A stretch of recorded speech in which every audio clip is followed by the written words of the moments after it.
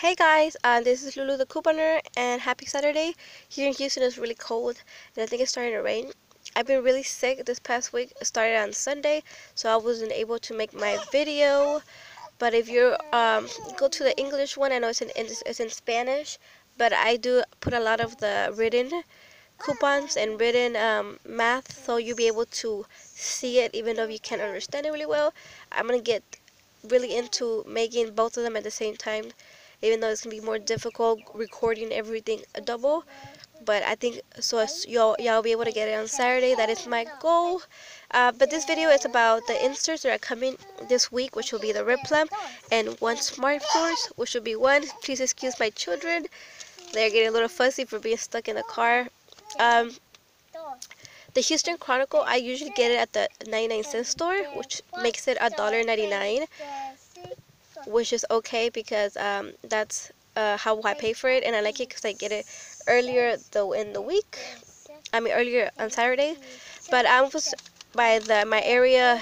There's a Dollar Tree. Well, not by my area, but I was in Humble right now, and I decided to stop by Dollar Tree to do this. To see, I've never bought the Houston Chronicle at Houston. I've never bought the Houston Chronicle at a Dollar Tree, so it was interesting to see that it was $1, but they do limit it to 2 per person. So it makes sense if you have a big family, if you want to take your children or your grandma, your aunt to come and they get yours for you.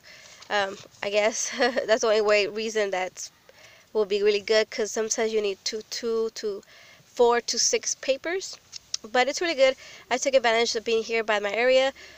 There are some by my area, but they're really far, so it doesn't feel like be wasting gas just to save $1 per paper, and with a limit. So I usually buy $1.99 for the ones that I need. So yeah, there are $1 at Dollar Tree, which is pretty good. If you live one by the area, then it's totally worth it. I will definitely be telling my aunt or my cousins to come get it for me. But yeah, it's the Maybelline coupons. There's not many really good coupons for me here, but I always suggest to always get at least 2 or 4. And the Smart Source, you do get like I was looking at the Speed Stick for men, and for women is buy one get one free.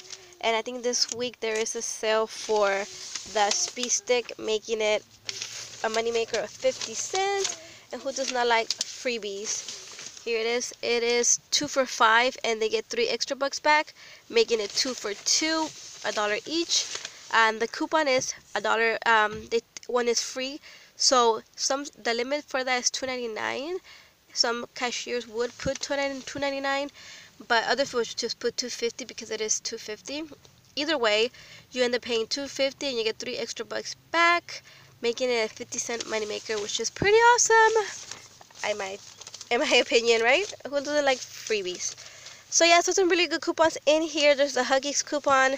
There are $1.50, which sucks because they usually are $2, so they definitely took 50 cents off.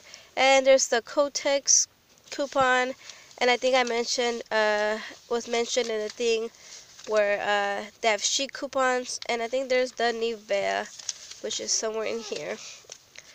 There's the Nivea. I know, but we're going.